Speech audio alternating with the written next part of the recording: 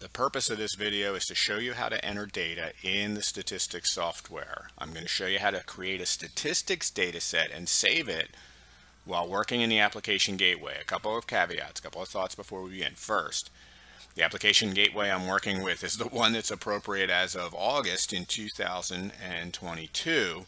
And USF makes updates and changes all the time, so just be wary if you're seeing this video and it's showing you how to navigate the file system and that's changed. Second caveat or second item I want to mention is I strongly recommend you create an Excel data set and save that and then go through the uploading of that data set to the application gateway. The main reason is I'm going to create a Statistix data set, and occasionally USF purges the system and you lose that file. If this is the only data set you have for your data, you would be out of luck and you'd have to enter new data at that point. If, however, you have an Excel data set that you've saved to your computer, if it wipes the Statistix file off the application gateway, you still have the original data and all you have to do is upload it again.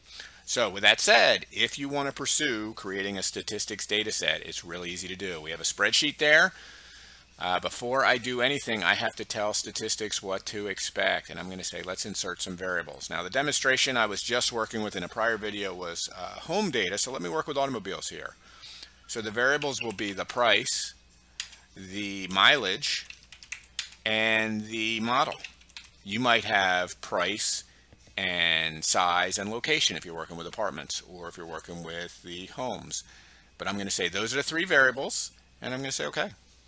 And when I do that, it sets up a data set that I can now work with, and I can enter prices, I can enter mileages. So maybe the first automobile is $10,000 and it has 25,307 miles. Notice no commas, no dollar signs, and it's the first model of vehicle. Maybe it's a Honda Accord, and I call Honda Accord once, and then I go and do the next one, and maybe it's $12,000 and maybe it's got 32,004 miles, and it also Model 1. And I know you're excited. You got opportunity of entering 75 of these observations, but when all is said and done, when you get all 75 entered, and it usually takes between 30 and 60 minutes to do all this work, we're going to save that data set. So I'm going to click on Save Contents of the active tab.